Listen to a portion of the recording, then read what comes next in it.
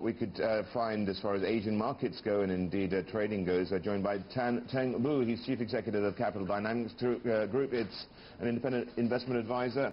Got about $350 million under management or thereabouts, I think. So what have you made of what we've been seeing? Well, in regards to general equity trading, equity markets? Quite more in line with what we have expected. I mean, we've been very cautious since the beginning of this year. And I think the sell down that happened a couple of weeks ago was a bit late in terms of our timetable. Nevertheless, that I think is the first phase of what we think is a full-fledged bear market. Oh, really? So, as one of my guests said earlier, he said that the storm's over. He wouldn't say that it's entirely over, but there are some bits of blue sky that he can see. Oh, yeah, the storm is over. But it's going to be replaced by a tsunami. That's confident, isn't it? What makes you so pessimistic? Look, I think we started the year 2011 claiming it to be a year to expect the unexpected. Nobody expected a triple disaster. Nobody expected US to be downgraded. I think the global economy has a lot of imbalances. You find that the developed economies have run out of policy options. And in some sense, the emerging economies have also run out of policy options. So you have the emerging economies still somewhat overheating. Inflation is still not under control. If you look at most economies, last year, July, they said China's CPI peak. That was 3%. It's 6.5% now, and they say it has peaked. Yeah, they're saying it's peaked because of base effects now. Yeah, they said that a year ago. And you saw the home prices, and the Chinese government is going to control the tier 2, tier 3 property prices. I think the problem with the emerging economies is there's too much liquidity, and that is overflowing. To withdraw that, to control, to manage that. Well, that's what China's been doing, has been withdrawing into raising capital tier ratios, that sort of thing. Yeah. If a government wants to engineer a V-shaped recovery by having massive type of stimulus, that's the easy part.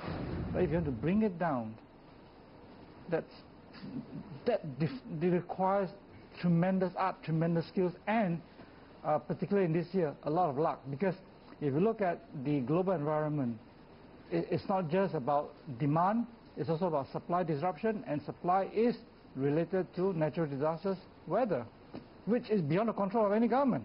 I'm just looking at some of the percentage falls for these equity markets across Asia. It's 14% down for the Taiwanese one. Hong Kong's Hang Seng 11% lower year to date. Now, as the long-only fund, you must be in trouble.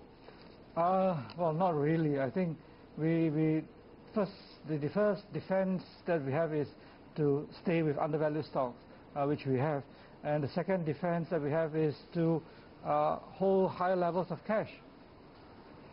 Okay, well, you do have quite a lot of cash. I'm going to just look at some of your top picks, just go through them. Sure. Okay, now one of them is, of course, Indonesia infrastructure play. It keeps on going up, but you're not involved. You're waiting it to go down. Yes. And we're talking here about a company called Jasa Marga. Yes. I mean, we like the business a lot, except that the valuation has gone up tremendously, and we just worried where the margin of safety is.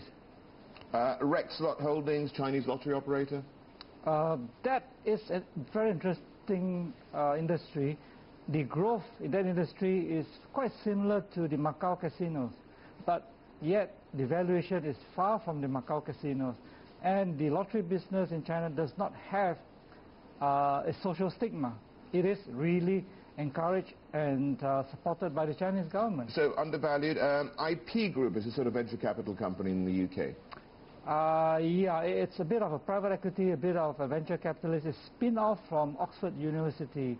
So what it does is to take meaningful stakes in any sort of new technology, new companies that it thinks is very attractive. Last one, Illumina Inc. The industry is exciting. We should say it's DNA, yeah? It's into genetics. Yeah, they are in DNA sequencing, and they are the market leader, except that the price has gone up so much in the last few years that, I mean, look, it's a new industry, valuation is a bit tricky, so we're just waiting for a better safety margin. All right, well, that's Illumina there. We've got loads more to talk about as far as this goes, but we'll have to do that another day, I'm afraid. Sure. Let's Teng Blue from Capital Dynamics. We've got to take a break, but coming up, a boost from Beijing. We'll take a look at what's behind China's high-level visit to Hong Kong.